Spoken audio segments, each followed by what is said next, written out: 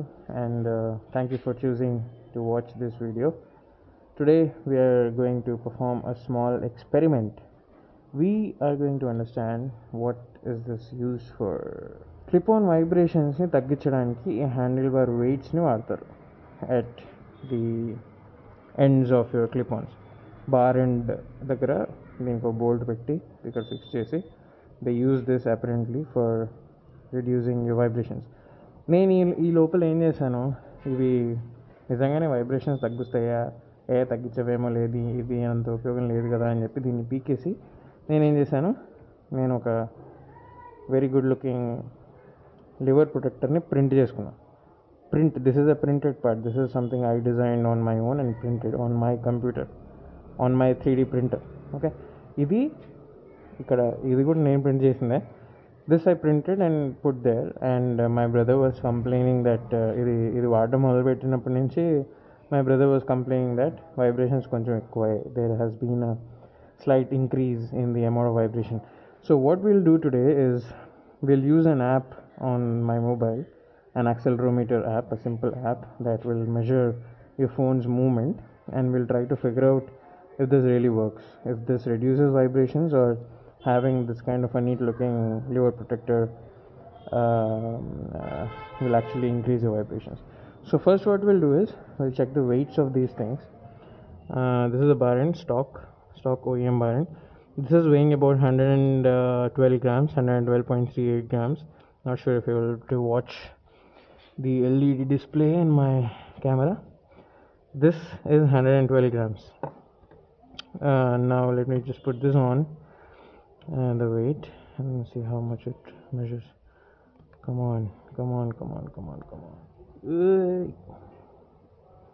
Yes, so my custom printed liver protector is what I'm calling it. That weighs 30.75 grams. So this is 112 grams, this is 30 grams. This is about 1/4 the weight of this. ఈ బరువు ఇంత బరువు ఉండడం వల్ల మనకు actually vibration తగ్గిస్తుందా లేదా అనేది ఈరోజు test. So what we'll do is we'll use an app. Okay, so the first test is without any bar end. ఇది ఏమీ లేకుండా, without anything here, not even the bar end or the liver protector. I'll switch the engine on and then I'll just try to hold the phone like this, and I'll make some measurements and then export that onto my laptop. And once I process all that data, then we'll have some look at the results. ఇందాక బండి cold start చేసి కొంచెం warm up చేసి ఉంచాను, so that we don't have an impact of cold start on the data. And let's see how it goes. So engine start చేస్తున్నా.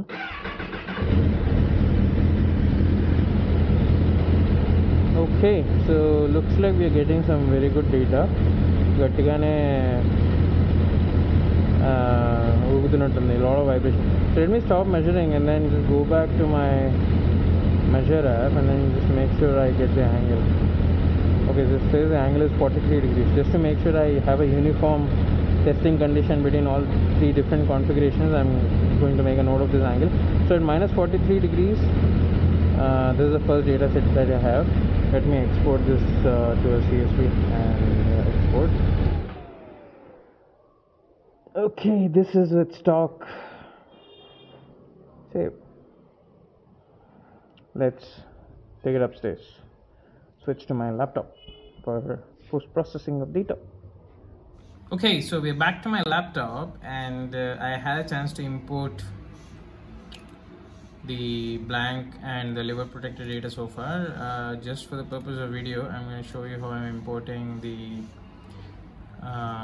stock bar and CSV file. So this is చేతితో పట్టుకుంటూ record చేయాలంటే దోలుతుంది. Okay, fine. So insert a new sheet, find the custom separator for the points and convert text to numbers.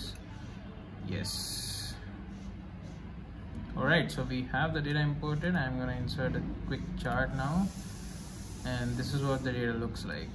So let me then process the data. Let me take out the max, min and average values of X, Y and Z, and then we'll take it from there.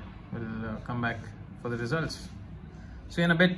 Alrighty, so it's results time, and well, I'm actually pretty surprised with the results.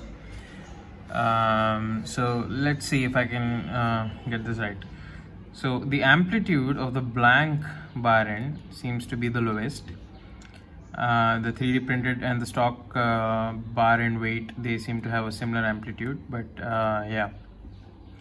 But the interesting part is the frequency of the blank bar end is the highest. So this frequency is not hertz. This is a frequency of how many waves have passed through a given sample. I'll share a link to the spreadsheet in the description. So if you want to check out what I've done, please feel free to click that link and check what I have done. You have formulas in the formula bar, and you have all the references to where the data is. You have different tabs: stock bar and weight, lever protector, blank bar and stock bar and weight, lever protector, and different analysis of X, Y, and Z values together. And then there's a summary tab, so feel free to check the link in the description. So the point is, or rather the summary is, I would say that though the blank bar end has the lowest amplitude of them all, the frequency seems to be quite high. The stock and the 3D printed parts have a similar frequency, though the 3D printed parts seem to be slightly bit over the stock bar end in terms of frequency, but the blank bar end has got the highest frequency. That means when something is vibrating at a very high frequency, it's obvious that you'll feel that vibration onto your hands. I apologize for all the for my Telugu language viewers. I'm doing this in English because I want this video to reach a little bit more audience and not get restricted to just my my native Telugu speaking people. So let me also give the summary in Telugu just for the purpose of having that box checked.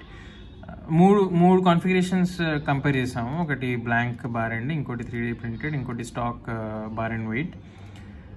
నా సమ్మరీలో తెలుస్తుంది ఏంటంటే blank bar అండ్కి highest frequency ఉంది vibration, 3D printed పార్ట్కి స్టాక్కి almost same frequency ఉంది, దో 3D printed part కొంచెం ఎక్కువ frequency ఉంది.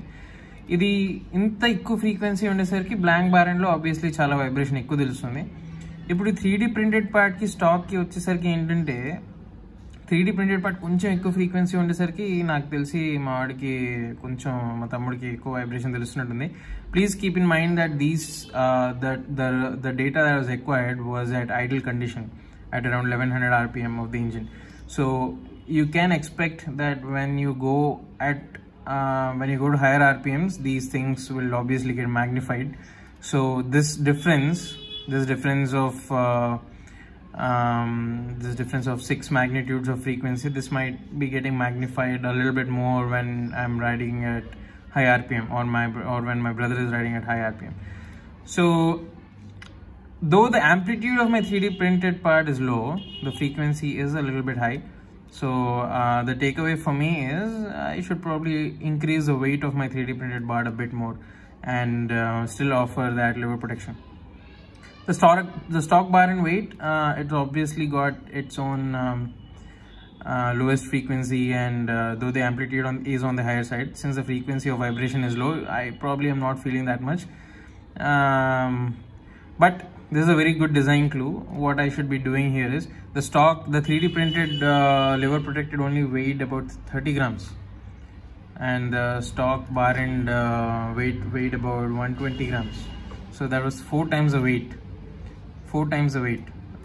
But still I'm getting very comparable results. So if I make this 3D printed lever guard weight to about 40 or 50 grams, add some weight to it, then I'll probably match my stock frequency and amplitude. So overall, this is the result. I'll probably go back to my stock bar end for the left side, for the clutch side. But I'll still use the 3D printed lever guard for the brake side, because that performs another extra protection function, which is quite important. Thank you.